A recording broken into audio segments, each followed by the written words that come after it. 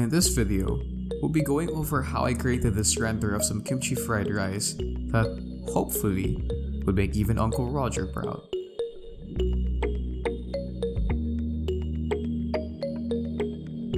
We can start off by taking a quick look at our references. Here we have some kimchi fried rice with an egg on top, cooked on top of a cast iron skillet. We also have the dimensions and the images that we'll be importing inside Blender to use as a base. Now that we're inside Blender, we can import the reference image, delete the default cube, and add in a cylinder. I usually start off with a 16-sided cylinder since that's easier to manage.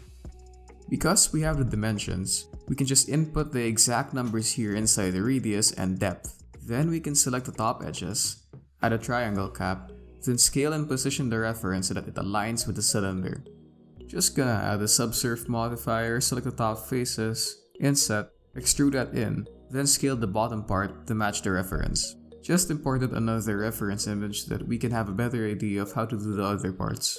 Scale that in, then add some edge loops to sharpen the edge. It's always a good idea to add a mirror modifier when dealing with symmetrical objects like this. Add 2 edge loops here and then delete the outer edges. Then I just connect those vertices to the corner, then delete these edges in order to create quads. I do the same thing on the other side. Now that we have that, we can select the edges on top and move it outward in order to create that lip. We can add some edge loops to sharpen it up. We can then move on to the front, just adding in some edge loops so that we can extrude this face in order to create this part.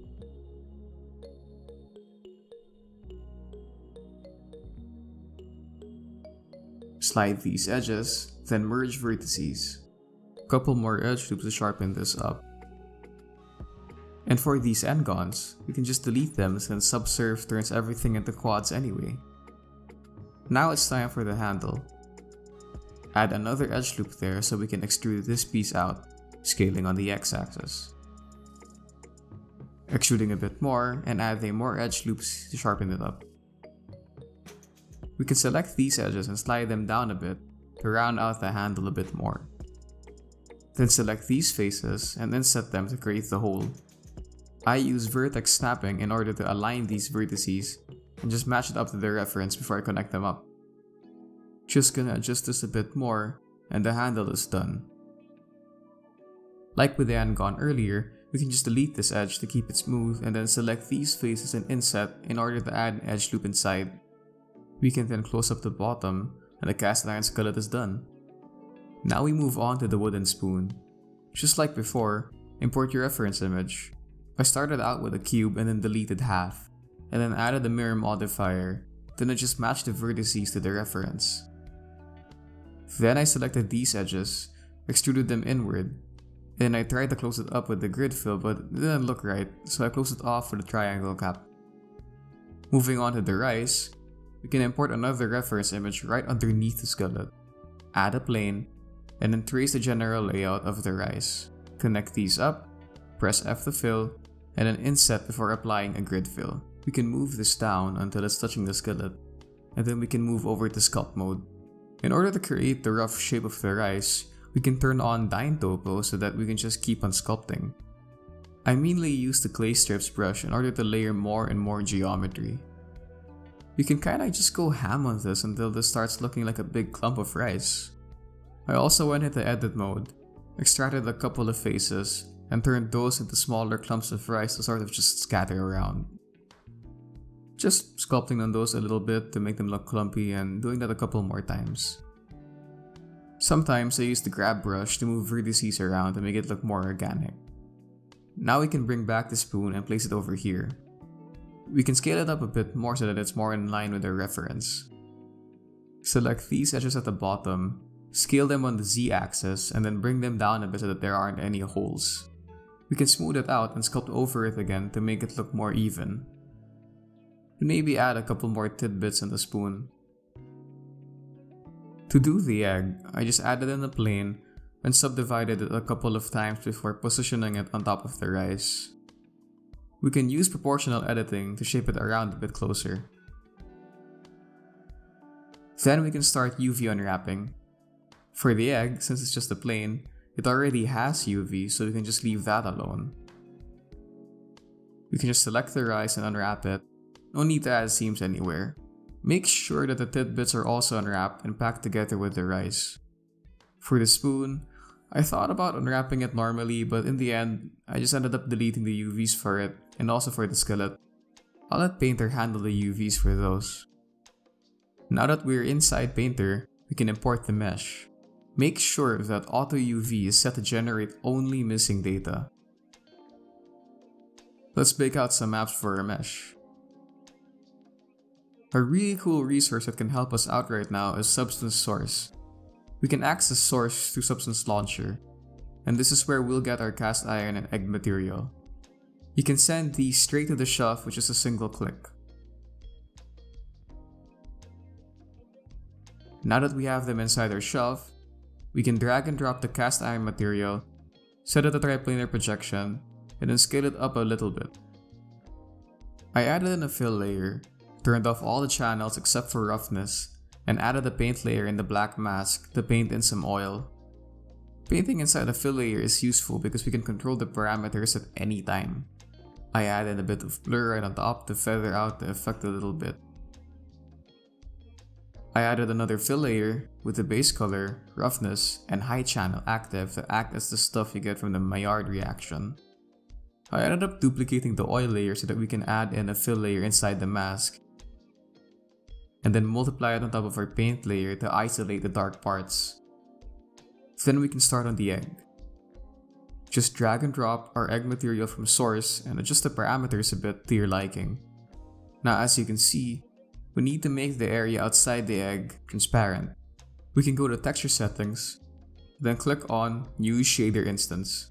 Then we can go on shader settings and switch that to PBR metal rough with alpha blending. At this point, I decided to activate some post-processing effects. I turned on tone mapping and switched the function to log, activated subsurface scattering, and activated color profile and switched this to the ACES color profile. Then I switched the environment map from Panorama to Bonifacio Street. Here, I imported the rice material that I made inside Substance Designer, and then set it to triplanar projection and scale it up a bit. It looks really flat, but we can fix that by going to shader settings and turning up the subdivision count, and then adjusting the scale. We're also going to add a scattering map under texture set settings in order to use subsurface scattering. Just added a fill layer on top with only the scattering channel on, and we can adjust the slider until it sort of looks like rice. Moving to the spoon, just drag and drop a wood material and again, set it to triplanar projection to get around the stretching issues from auto UVs, then rotate it a bit so that the wood grains flow along with the handle. Going back to the rice, I wasn't quite sure how I was gonna get it to look bright and orangey, but using a couple of fill layers with different shades of orange and multiplying them on each other seemed to do the trick. Also important to have some control over the roughness to give it some variation. Back to the spoon again, I added another fill layer with a black mask and set it to multiply to get that stained look. Just painting it over the spoon where I wanted, adding some variation, and then adding another fill layer on top with a paint layer and the regenerator multiplied on top of it, and making sure it only shows up on the edge of the spoon to give it a sort of charred look that you get while cooking with the wooden spoon. I add a bit of a blur and then paint it more around the edges. Then finally, adding in some roughness variation that you probably won't notice, but it's always nice to have. Just adjusting the egg a bit more and then we can export these textures now. For me, I decided to put them on a desktop. Over here in the output templates, you'll notice that there's a texture assigned to the alpha channel of the base color. That's where our opacity map is stored, and that'll come in handy later for the egg. Just export these out and we can move on to Blender. Don't forget to export the mesh too, since we used auto UVs on the spoon and the cast iron skillet. Back inside Blender, we can now import the mesh, and as expected, it's got the UVs we made inside Painter. To make the node editor friendlier to use, go to Preferences, Add-ons, and make sure Node Wrangler is toggled on. Now inside the editor, we can click on the principal BSTF node, press Ctrl-Shift-T to bring up the import window, And here, you can select all of your texture maps for that mesh and it'll automatically connect everything. Let's just do that real quick for the rest of the meshes. Just Ctrl-Shift-T all the way until we have everything connected. Don't forget to lower down the metallic value for everything else except for the skillet, since they're not metal. Here we can drag the alpha layer of our base color to the alpha part of the shader, and then import our height map and connect it to the displacement node, then connect that to the material output. Now it's time to import an HDR. Just add an environment texture under world, go over to the environments folder inside wherever you installed Painter, and import the Bonifacio Street environment map.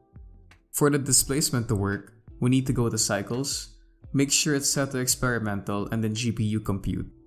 Add a subsurf modifier and toggle on adaptive subdivision. Then go to the material tab and under settings, change this from bump only, displacement only, and then we'll end up with this monstrosity. To fix this, just lower the scale value in the displacement node. We can also add in some subsurface scattering by playing around with these values. Just tweak it until it looks right to you. I did the same thing with the other meshes to make them pop out a bit more. After applying displacement to the egg, we can adjust the vertices a bit using proportional editing so it doesn't clip into the rice. Now it's time to add in some green onions. Just add it in a cylinder, select the top and bottom faces, and then put in an inset and then bridge edge loops to create a hole. Select the rice, add in a particle system, and select the mesh we just made to scatter it around. Set the orientation axis to normal and tweak the randomize and randomize face parameters until it looks okay. Adjust the scale height too. Switch over to weight painting so that we can paint out where we want the green onions to be. Ended up erasing the portion in the middle where the egg is. And now, just switch over to render view, tweak the settings a bit more until it looks right, and last but not least, import some assets from the 3DB asset library. Just gonna bring in a wooden chopping board and snap that into place right under the pan. Lined up the camera and imported the dinner table. And that's about it. Now, is this the tastiest looking fried rice render out there? Not exactly. But was it a simple thing to do because of the power of Substance and Blender combined? Absolutely. Anyway, if you enjoyed the video, feel free to like, comment, and subscribe. And until next time, see you around.